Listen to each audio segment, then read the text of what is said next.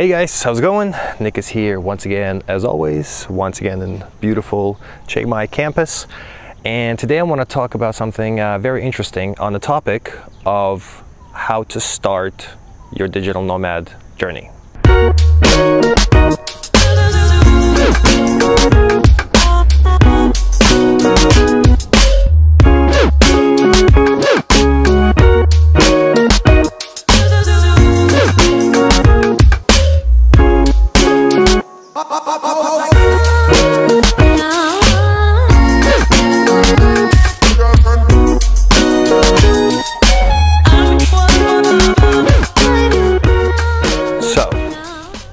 When I say digital nomad, I just mean getting an online income that allows you to travel either solo or with your friends, that basically creates a continuous income stream. Recently, I've had a friend who has had his own online marketing, email copywriting business, and one thing that kind of kept brewing for him was that, and this was a long time coming, is that he really did not enjoy reaching out, the constant cold calling, going and applying for new jobs, getting new clients, or like trying to build recurring clientele.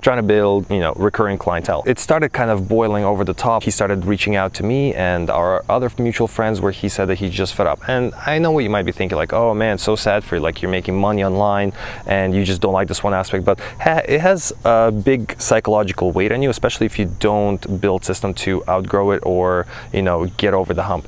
And I think this comes down to when I was hearing his story, I think to me it came down to something that Gary Vee said, and my interpretation of it, which was self-awareness. It was a really good example, like encompassing example of like knowing yourself and playing to your strengths. For example, I love the Amazon game. For me, it's not necessarily the products that I'm selling, but I love figuring out people's pains and creating physical products. That's why I don't think I've ever been gravitating towards the digital niche, whether it's software or courses or SaaS company. Like for me, like physical products, I guess I'm a little bit old school, but that was always the thing. Like I wanted to figure out people's pain and create physical products around it. I suppose you could say that I dipped my toes into the service industry with the whole window cleaning thing, but once again, it was just like, even there, I don't care what the service was, I was just like, what is the pain point for you? For example, people like window cleaning companies, they charge us a bunch, they don't really take notes, when we ask them, like, don't step on the lawn please, or like, be careful of this. There's not a lot of safety precautions, or it feels kind of very, Bill and Bob grabbed the ladder and started cleaning, or it doesn't feel professional. So us as students, we kind of added a double whammy where we're like, hey, we're also using environmentally friendly products, soaps that we use to clean windows. We employ only students from universities, and we give specific like checklists of how we actually do like step-by-step safety, how our equipment works. For example, like a small, very detail, I know it's not going to be interesting to anyone, but a ladder, you can attach special little, these like side kind of ears to it, so that when you're cleaning eaves, you're not leaning the ladder against eaves, but you're leaning against the roof, and it's safer because it provides more points, like 3 points of access instead of just 2, and it doesn't damage the eaves. I know I'm nerding out, but that's kind of like one of those examples. And right now, currently in my Amazon business, I'm more excited about setting up the process of like launching new products, how to manufacture products. And I think where this is leading is me eventually selling my current Amazon business and then moving on to an actual original product that I get to design, that I love and that I personally enjoy. So it's like an extra, on top of it. And that came as a result of me trying a bunch of things. For example, I've been working since I was 12 in Canada. I moved to Canada when I was 11. I got a job the next day selling chocolates on plazas. After that, there was a series of newspaper jobs, newspaper subscription, Loblaws Photo Lab, meat department, a grocery store, Starbucks, Zara, B2. Like I've covered it all, and up until I was 19, where I got into a window cleaning home services franchise. Did that for a couple of years, learned all the processes. Like that was really cool. I left that for a while. Then the desperate moment of Christmas 2015 happened.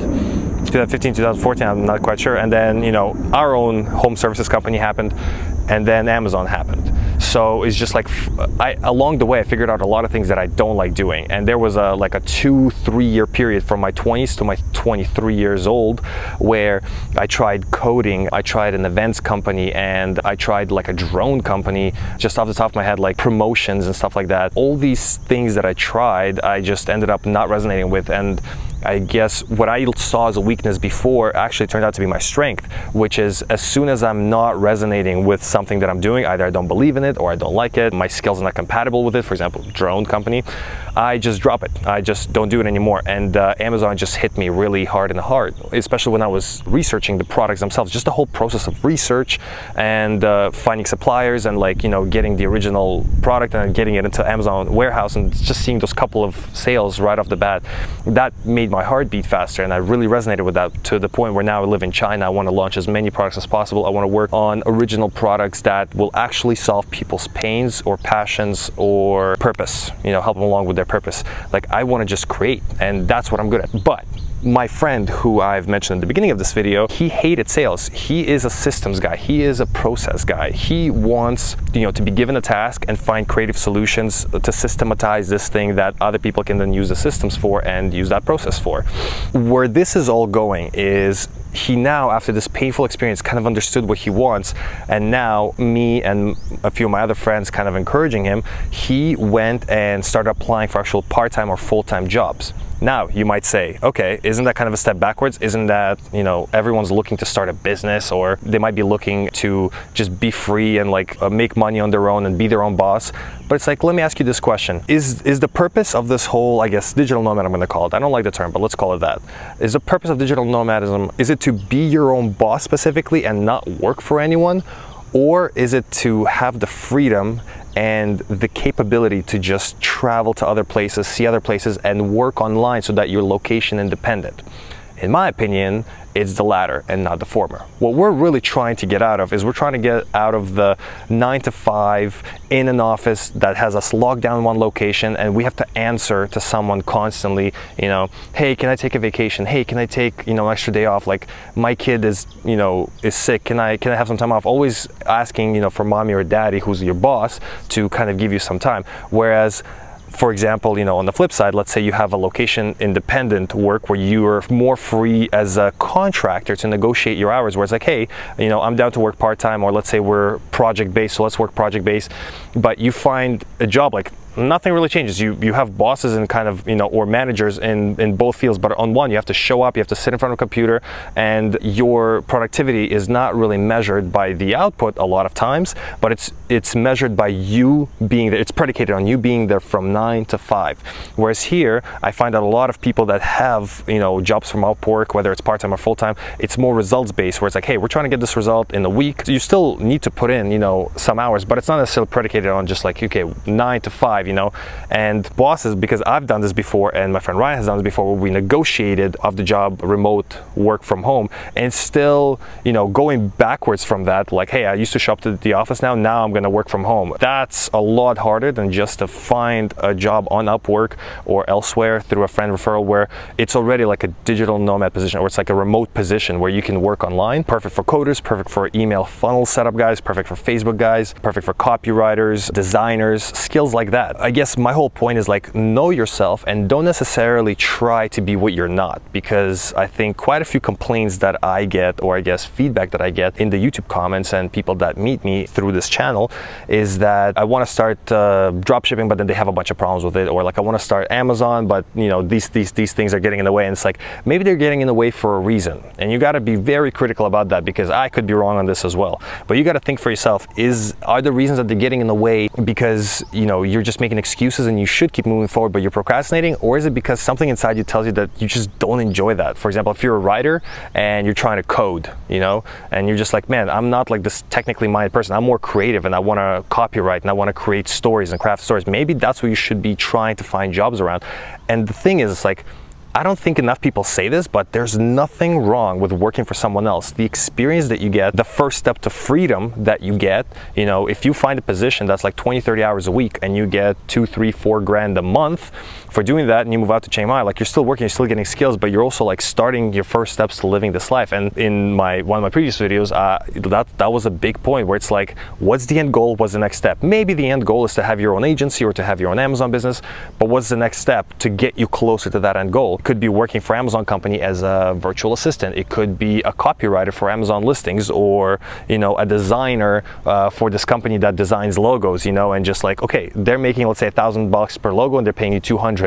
That's fine. They've put in the work, they got their own path, they got their own journey. Don't look at that. Just there is no shame. I feel like that's what it's been treated with. Like it's like if you're a digital nomad and you work for someone else, like shame on you kind of thing. And I don't understand that. I really don't. Like by any means necessary. I think that a lot of people, especially if you're watching this video, a lot of people, you're really not in a position to argue, and you know, beggars aren't choosers saying. So like really consider this. You know, my advice used to be, you know, like how can I start Amazon with $1,000, or like how can I start something small? And like the thing is, like now I have enough like drop shipping. I have the experience now to kind of tell you, like personally, dropshipping, I don't believe in it and I don't like it. Over the years, I've tried it myself and I just really, there's a lot of things I don't like about it. If you guys are curious what it is, you can ask me down in the questions below, I'll answer. Personally, I'm like, I want to create a brand. I want to create something meaningful and solve some problems, or I want to learn a skill and apply that skill to work for a company and get more experience, but also do really good work that I'm respected for and put my name out there so people know who I am, so that over the years that I'm working, you know, my reputation is building up. Man, there is really no shame in starting your journey off by working for someone else. And that's kind of the advice that I'm coming to now, where it's like, hey man, get on Upwork, start sending video proposals to jobs that you feel semi-qualified for, you know, charge a low rate, get some customers, you know, maybe upfront explain to them like, hey, you know, you could, I guess, like, hey, I'm still kind of new, but like, I wouldn't recommend it. Just do the work, don't charge a lot. If you make mistakes, you know, tell the person like, hey, I'll gladly redo it if there's something you're not happy with. You gotta eat a lot of crap before, you know, you start getting, like, don't let your ego get in the way where it's like right at the gate, like boom, I want to start making a lot of money, you know, or like I want to be at the finish line before I even start. Like really think about it as like the next step. Like swallow your ego. If you really want this, this is kind of like the most logical, easiest way to get there. There's really no shortcuts, unless, you know, I know a few guys, they jumped on the whole fidget spinner thing, they made a bunch of money, but it's like, that's not really the point. The end goal is not the point, in my personal opinion. I think it's you starting to get moving, starting to get momentum, and slowly learning how that's done and how to build that. Personally, that's what I subscribe to. You know, it's just like looking at the long term, and that's once again another one of Gary Vee saying, you know, it's like look long term and focus on the journey, not in the next 6 months, but in the next 6 years. So it's like, you know, patient in the macro, you know, agile in the micro. I think he says something along those lines. And you know, I would really suggest that that's kind of the path that you should really consider subscribing to. Because if you start being a bit more self-aware of like, okay, here's kind of the thing I want to do, I'm not quite sure, let's try working for this company. Try working for them for a couple of months, 6 months, let's say. Okay, didn't work out, step back. Or while you're working for that company, apply for other jobs, remote work positions, which is, by the way, I think that's how Kiefer got started. How to Fail at Everything and Still Live Big. So that book was Kiefer's original starting point, and one of the big things that was his personal takeaway after, you know, us talking, is that, you know, apply for jobs, any jobs, get the job that's fairly good for you, and then from that job, keep applying to better jobs. Like the application process never stops. Like do not stagnate, keep reaching for better and bigger positions. And I know it's a bit cutthroat, but just read the book. He explains it really well in terms of like the company, like you're working for the company, so it's kind of like a deal between the two of you. Like they owe you no loyalty and you don't owe them any loyalty. So just keep applying for bigger, better things until you find that one place where you're like, okay, I'm working here, I'm getting good skills, like I'm getting a really good pay, they're fulfilling all my needs for now, and keep going. Of course, you have to have some humility about it. Just, you know, let them know that it's like, hey, you know, I might be quitting in a month or something. Like don't just like, okay, screw you, like I'm gone. You know, treat people that give you opportunities with respect as well, because you never know when you might need that contact again, or where your paths are going to cross. Life is pretty long and you'd be surprised how small this world is. But this is kind of the thinking that I want you to start adapting, is that kind of by all means necessary. You know, start with a small part-time or full-time remote position. Get out here, see what the world's like. I don't care how old you are, you know, you're never too old to start this. You know, if this is something you want, that's how you start it. You save some money, maybe you grow your agency, you develop skills, but just don't think too far in the future. If you have an end goal, perfect. But all you really need is the next step. The next step that'll get you closer to kind of sort of what you think you like. And on the way there, if somehow that changes, you can always pivot it and keep going. I think the main, most important thing to do is to just get started and to go anywhere, in any direction. Eventually, path will present itself. I think one of the big examples from my personal life that I can relate is when I tried drop shipping. You know, I was very hesitant. I was talking to Ryan constantly, and this went on for weeks, where I'm like, man, I really want to, you know, I have Amazon going and I like working Amazon, but I also want to diversify my portfolio. I want to go after drop shipping, set up drop shipping store and like the things that I learned. But if I go drop shipping, like I'm leaving Amazon alone. Like, what about these things? And basically, Ryan's advice was, hey man, just pick one thing, anything, either Amazon or drop shipping. Doesn't matter. Flip a coin if you have to, but just start on something and commit to it for a month. And then at the end of that month, you review and basically say to yourself, do I want to keep going with this, or am I not learning enough? You know, pivot into something else. And that's something that both of us actually got directly from Taylor Pearson, which I keep ranting about it. Anti-Fragile Life Report. All of you should do it. He actually has an Amazon book that's free that you can download, and it's like 3 little guides that he wrote into one. Amazing guy, amazing advice. Like, I highly recommend it. Do the Taylor Pearson report, and he recommends like every month, you know, for that month, like just set your one goal at the end of the month and just get tunnel vision, and don't look at anything else, and just keep moving towards that one thing. You know, whether it's job application, whether it's growing your business, whether it's starting your agency, or just getting your affairs in order before you leave. Just one goal, you know, put your head underwater and just keep drilling. And then at the end of that month, come up for air, take a weekend off, and just reassess everything that happened in the past month. Do you want to keep moving in that same direction, or do you want to pivot it? I think that that's a much better that's a much better way or path to kind of try things step by step, very slowly, rather than sitting on your ass and just thinking of all the possibilities and choosing none and not applying yourself towards any direction, and just constantly thinking day to day what could have been while you're talking with your friends over bar beers, you know, Friday, Saturday night. Generalizing here, but that's kind of what tends to happen. You know, that's like the stereotype, right, of the unfulfilled 20-something, 30-something-year-old, you know, man or woman. So that's kind of the message of this video, is that I want you to really think about self-awareness and try a bunch of things, especially if you're in your 20s and 30s. And the reason why I include 30s is, like, if you've kind of slept through your 20s, 30s, I think personally, is like, I'm super looking forward to my 30s. Like, 30s is going to be awesome as long as you keep in shape and you don't have any major life crises. Like, 30s are going to be dope, and I'm so excited for it. And you know, but if you've kind of slept through your 20s, yeah, you got a bit of regret, you can't get that time back, might as well start now. Like, forget about, pretend like you're 22 if that helps, you know.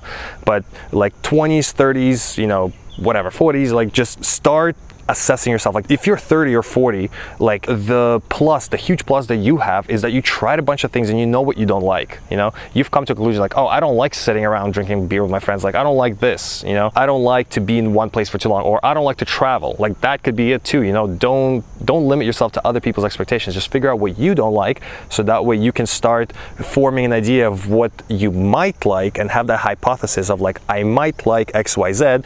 Take a next step towards it, or, you know, resolve yourself to do 1 month of work towards that goal, and then come up for air, and then look around and think, okay, did I actually like it? Did I actually enjoy it? Do I want to keep going or not? And that's where I'm probably gonna end it. I know I've spun around in circles, but this is like, this has been a big topic for me and my friends, kind of talking about it.